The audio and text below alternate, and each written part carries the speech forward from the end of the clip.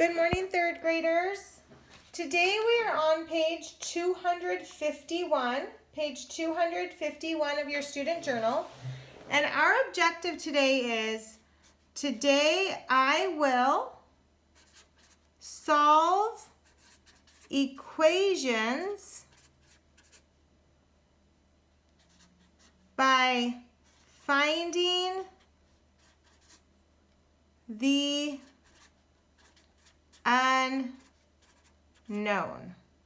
So today I will solve equations by finding the unknown.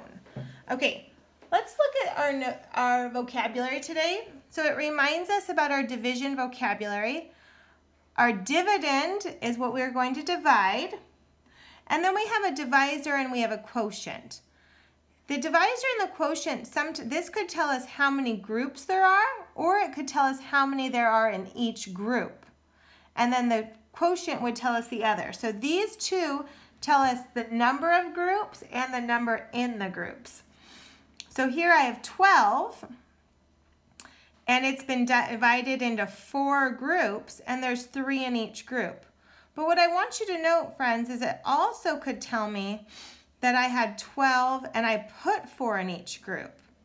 So I could see this differently, because I could say I have 12 and I went 1, 2, 3, 4 in a group, 5, 6, 7, 8, 9, 10, 11, 12.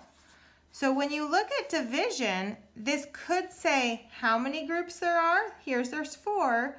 Or it could say how many are in each group. Okay? And then they remind us of an array, and they remind us of the inverse operation. We're going to use this a lot today. The inverse operation is, let's do an example of one. So what if we have 10 and we divide it into 2 groups, we're going to have 5 in each group. But the inverse operation is 5 times 2 equals 10. Those are part of that fact family. Okay, what are the other numbers of that fact family? What's our other division one? Could we also say 10 divided by 5 equals 2? And then here we could say 2 times 5 equals 10. Those are all part of our fact family. And the multiplication and division are inverse operations. You're going to see Ms. Munoz use those inverse operations to help me today. Okay, so I'm going to get started on mine, and today we're just going to be using all these strategies to solve our problems. So here's my first problem. My first problem says 32 divided by 4 equals question mark. So they just need me to solve this. What could I use to solve this? Well, I'm going to say, if I have 32, and I'm going to say put 4, I'm using my wrong color, friends. 4 in each group. How many groups? So I'm going to have 32 and I'm going to put 4 in each group. So ready? 1, 2, 3, 4, 5, 6, 7, 8, 9, 10, 11, 12, 13, 14, 15, 16, 17, 18, 19, 20, 21, 22, 23, 24, 25, 26, 27, 28, 29, 30, 31, 32. I stopped at 32. So if I had 32 and I put 4 in each group, how many groups was I able to make? I was able to make 8 equal groups.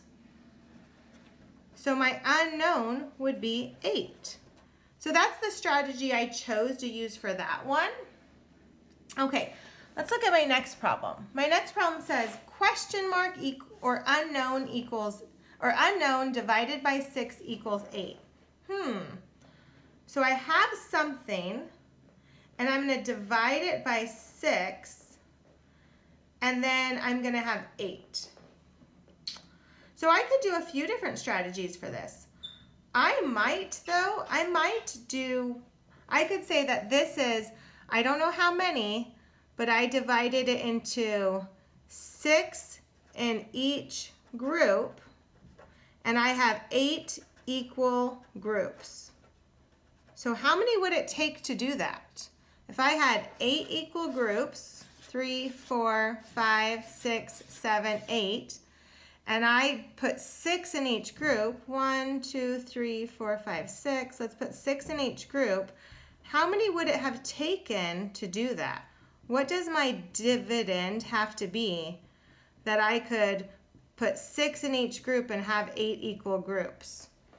What had to be my dividend? Let's go back and count that. If I have 6 here, I have 7, 8, 9, 10, 11, 12, 13, 14, 15, 16, 17, 18, 19, 20, 21, 22, 23, 24, 25, 26, 27, 28, 29, 30, 31, 32, 33, 34, 35, 36, 37, 38, 39, 40, 41, 42, 43, 44, 45, 46, 47, 48.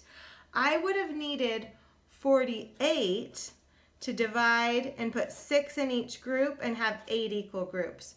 So my unknown had to be 48. Okay, let's do some of these together. Let's look at our first one. Our first one says we have 63 and we're going to divide it. We don't know. And then our answer is 9. So sometimes, friends, I like to write it a little different. I like to put my equal sign at the end. So I might rewrite it like this. That just makes it easier for my brain. So I'm just going to put the equal sign at the end. I'm going to rewrite my equation. So I have 63 and I divided it. And I have 9. So let's say we have 63. We don't know how many are in each group. We don't know that. That's our unknown. How many are in each group? We don't know. But I know I have 9 equal groups. I know I have 9. So let's make our 9 equal groups. 1, 2, 3, 4, 5, 6, 7, 8, 9. So I know I have 9 equal groups. I just don't know how many are going to go in each one. So let's divide our 63. Let's pass them out. 1, 2, 3, 4, 5, 6, 7, 8, 9, 10, 11, 12, 13, 14, 15, 16, 17, 18, I almost forgot that one, 19, 20, 21, 22, 23, 24, 25, 26, 27, 28, 29, 30, 31, 32, 33, 34, 35, 36, 37, 38, 39, 40, 41, 42, 43, 44, 45. Deep breath. That's a lot of work. 46, 47, 48, 49, 50, 51, 52, 53, 54. Deep breath. 55, 56, 57, 58, 59, 60, 61, 62, 63. Okay, we divided our 63. How many were we able to put in each of our groups? Let's count them. 1, 2, 3, 4, 5, 6, 7. So we put 7 in each of our groups, which that means our unknown was 7. Okay, so let's look at this next one. I might do this next one a little different. We haven't used our inverse operation. If we have question mark divided by 9 equals 9, can I use my inverse operation and say 9 times 9 must equal question mark? That's the inverse operation. Well, 9 times 9 means I have 9 rows of 9. That's what that means. 9 rows of 9. 9 rows of 9. So let's see what 9 rows of 9 are. 1, 2, 3, 4, 5, 6, 7, 8, 9.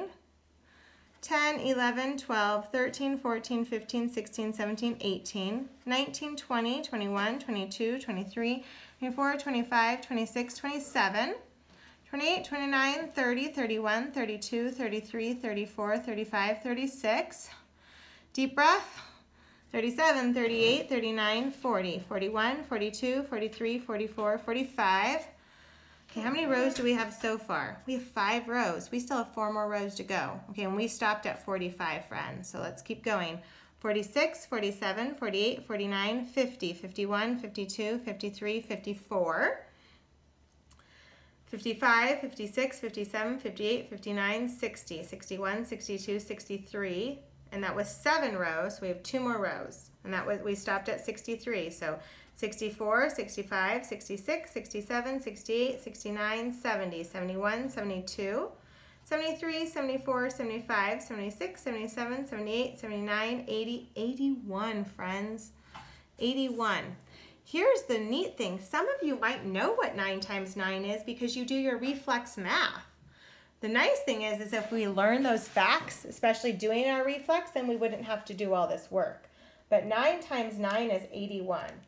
So when you solve these together with your teacher and by yourself, you're going to probably use some different strategies. So you have to find a strategy that works well for you. So I like writing the groups and the rows. That helps me.